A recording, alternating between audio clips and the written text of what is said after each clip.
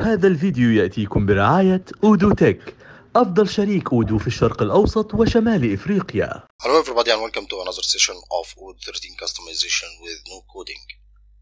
You might know about constraints where you can validate the data on creation or certain triggering. So what I'm going to do right now is to add a constraint based on the creation action for X new date. If you are already following us in this series, you might know that we already have this new date. We already added it before. So we are going to add some constraints on this field. We are going to do this using automated actions. So here we are. It's sales. This is just a description. You can pick what you need. So we have check date right here. And the object is sale order. So the trigger condition will be on creation and the action to do will be Python code. Of course, you have the option to add some domains. So this constraint will be only triggered on certain condition or on the filtered data.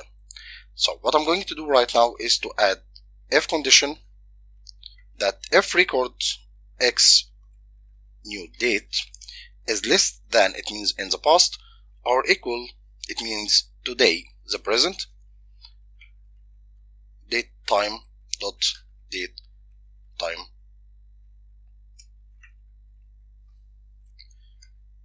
So we have now, using this expression, we will be able to get the today date and compare it with X new date in the record that will be created. So here we are. We will raise warning message with simple words like invalid dates, and here we are. Okay, invalid is invalid, so I will remove this letter. So here we are. Let's test it on creation. We will have this record. Let's pick a date in the past. Save. It's invalid. So if you wanted to add something in today, the new date to be today, it's still invalid. If you wanted to have it in the future, of course, this is valid. And of course, you can add more conditions, to separate today away from the past. And you can add your conditions and also different warning messages. If you also do not need this constraints anymore, you can just archive it, and here we are. It's really simple and really straightforward. Now you can create another sales order in the past with no constraints, with no limitation. It will be working. It's ready.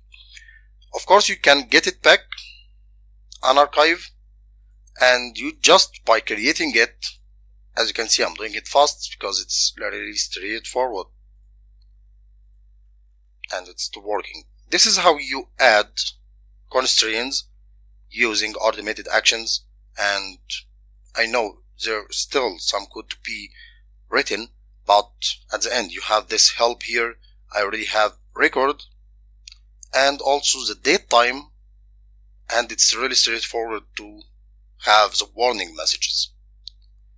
Thank you for watching, and don't forget to subscribe, add a comment to help us to decide which topic we can discuss in the next videos. Thank you for your time.